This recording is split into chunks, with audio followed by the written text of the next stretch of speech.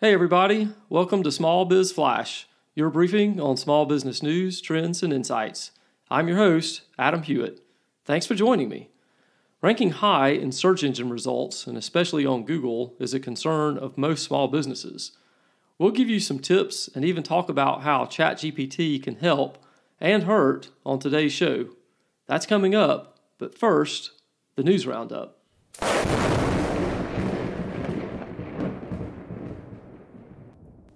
Though most small business owners are generally positive about the current business environment, they have heartburn over the direction of the economy, according to the third quarter Small Business Checkup Survey released earlier this month by the Small Business and Entrepreneurship Council.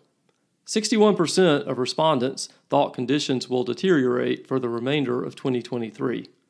The top 5 concerns of small business owners were inflation at 57%, economic uncertainty at 32%, recession or economic slowdown at 32%, rising interest rates at 22%, and high gas prices at 21%.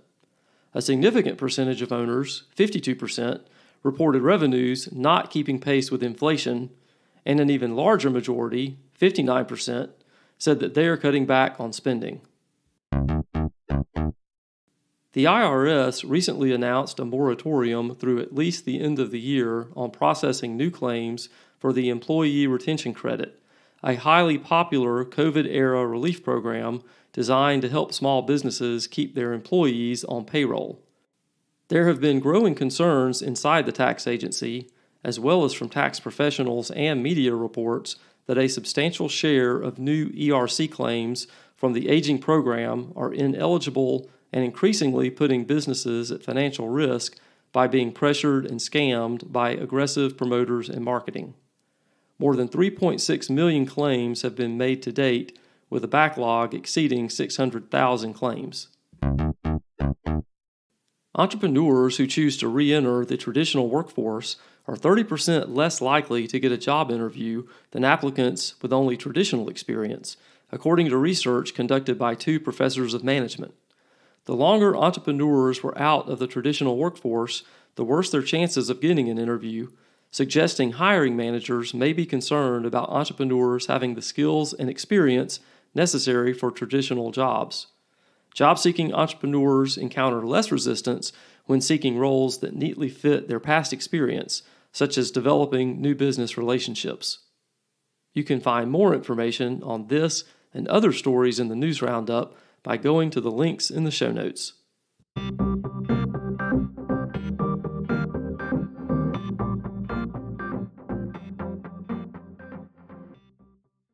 Small business owners, you need the pros at SBS Accounting and Advisors to keep your finances on track. For 16 years, the good folks at SBS have been helping owners make better decisions and grow their profits. Go to sbsaccountants.com today to set up a free 30-minute consultation. Use the promo code FLASH to get 20% off your setup fee. Again, that's sbsaccountants.com.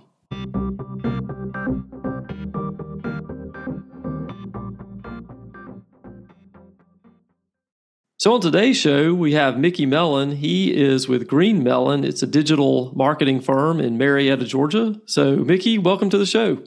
Hey, Adam, thanks. Yeah, so we're a digital marketing shop in Marietta. We've been around, just turned 14 a couple days ago. We're a team of 9, do lots of WordPressy kind of things. We manage hundreds of WordPress sites and build WordPress sites, and then try to get people to come visit said WordPress sites and buy products from the great people that we built the sites for. So it's a good time. That's great. 14 years in business is a major accomplishment for anybody. So congratulations on that. And yeah, so today we're going to be talking about a topic that I think every small business owner has probably laid awake at night at some point worrying over, and that is search engine optimization, or SEO. And I was just having a conversation about this, I think yesterday, with one of my clients. And so I'm excited to get into this. And the first question, I think that this kind of just covers probably a lot of bases, but what are just the fundamental things that a small business needs to do to increase their SEO. And I just want to preface it by saying I've told people before in presentations and just one-on-one, like if somebody comes along and they say, hey, give us a few $1,000s and we'll move you to the top of the Google rankings in a week, you'll be at the very top. I say run as far away as you can in the other direction, because that is snake oil. So can you kind of elaborate and tell us kind of what the truth is? Yeah, the interesting thing with that snake oil, I think I'll hit that real quick, is you rank first for something. There's some long, weird phrase you probably rank first for. And so that's what a lot of those folks do. Like they'll say, hey, look, now you rank first for WordPress agencies in Marietta, Georgia that have 2 partners behind it, like a big, long phrase, and we're number 1. Like that's not really helpful. So that's kind of what they're doing there. But yeah, as a small business owner, I think 3 things you can really look at. The first one is don't screw up. I mean, I see a lot of companies that they do silly things. They break stuff. They don't have the site loading correctly. Just have a site that loads well, is mobile friendly, just kind of works. Like in WordPress, there's a button to say, hide Google, like don't let Google visit my site. And people leave it checked by mistake all the time. And of course, Google no longer looks at your site. So just little things you can mess up. Don't mess them up. And that's a pretty good start. The second would be produce great content. I mean, Google looks for fresh content and they look for great content. So just continually produce good content, video, text, whatever it is. It doesn't have to be every day. It doesn't have to be every week. I mean, if you publish a blog post a month, you're like in the top 1% right there. So just consistent good content. I mean, we've all been to sites that come see our latest news from 2017. You know how that goes. It doesn't take much to beat that. And then Google Business Profile. I mean, if you're a local business in particular, edit that. It used to be Google My Business, but the Google Business Profile, just claim that. That's that little sidebar that shows up in Google, and add as much as you can to it. Add your address, add your hours, add some pictures, just kind of add stuff to it and make it your own and encourage reviews to it. And if you can just not screw up, produce good content, and then own that profile, you're way up there. Absolutely. And just to piggyback on that, as far as the content goes, because I think a lot of times people do understand that content is a piece of it, but there's a little bit of confusion about beyond the content, what do I do there? With the advent of ChatGPT and some of these other AI tools, just a word of caution, and maybe you have some better advice than me. It can be helpful in generating content, but it only maybe gets you 70 or 80% of the way there. So don't just type some prompt in ChatGPT and then throw it up on a blog post and think that's going to help you. In fact, Google and some of the other search engines know and can penalize you if you do that. So, and maybe you can speak a little bit more to that. Yeah, I would say for now, you're correct. I think in a few years, you maybe can use it to generate content for you and be good enough. On the other hand, I don't think Google really knows. I mean, even the folks behind ChatGPT got rid of their authentication tool because they can't even tell what's real and what's not. But the issue is it tends to be not as good of content. The quality from it is not as good as the human, and quality is what matters. And so, yeah, like you said, for now, it's going to get you along the way, but you still need to tighten it up and make sure it really speaks to what you want. Add internal links to other pages to guide people to resources and make it higher quality content. Because, yeah, even if they don't know it's from ChatGPT, they're going to say, that's just not as good of a post as we're used to from them, so we're not going to rank it. You don't want that. I hope you're enjoying the show, and with every episode, gaining new insight to grow your business and run it better. I help small business owners every day succeed with strategy, operations, and marketing.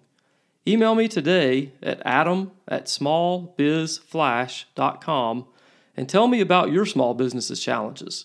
Let's grow your business together. That's adam@smallbizflash.com. Now, back to my interview with Mickey. As far as Google goes, because they are kind of they're the major player here in the SEO space, I know there's a lot of talk about the algorithms that Google uses, and they're constantly being changed, and then people try to kind of game the algorithms. Can you talk about that a little bit, and how concerned should the folks that manage these websites for small businesses be about the algorithms? Yeah, Google changes the algorithm hundreds of times a year. And the good news is you should care almost not at all. The way I see it, since Google came around in 1998, they've always said, even from day one, don't get shady links from other places. Don't produce bad content. Like, just produce good, honest stuff. And pretty much every update they make is just to reinforce the rules they already had. So I'm excited when they have an update because they found some way to knock a few more spammers off the top and all of our clients move up a few notches.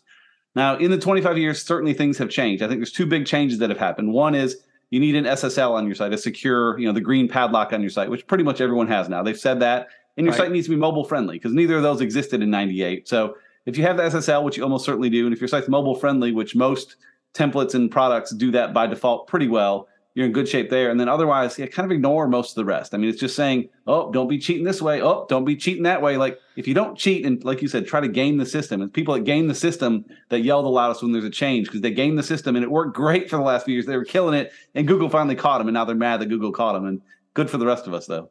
Absolutely. So how do you know if you're succeeding at SEO? I mean, obviously you can search for terms and you can see how high up in the rankings you show, but are there benchmarks or are there other ways that that you can kind of monitor your progress?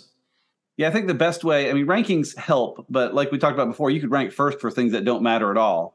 So it's hard to tell there. It's really more a matter of how many people are coming to your site from search. And you can tell with things like Google Analytics, how often people are coming to your site from search and then how long they stick around. Because again, you can also rank for the wrong thing and you get lots of traffic for people that aren't buying your stuff. So if you get 10,000 visitors and they all leave, I'd rather have 4 visitors that actually stuck around and looked at things.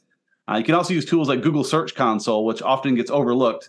That's kind of Google's other side of the tool where they look at things from their perspective. Analytics is on your site looking from your perspective. Search Console is Google sharing what they see from their perspective. They can say, hey, we see that this word is coming up in our search a lot, but no one's clicking on it. So maybe you could focus more on that. And they'll kind of give you some good tips there. A great thing I love in Search Console is you can see like, here's some keywords where we're ranking like 40th for. If we focused on those, we can move them up. And it's way easier to move up from 40th than it is for a brand new term that you're not ranking for at all. So Search Console is free, a little complicated if you've not used it before, but it's free and you can poke around and get some great insights out of there too.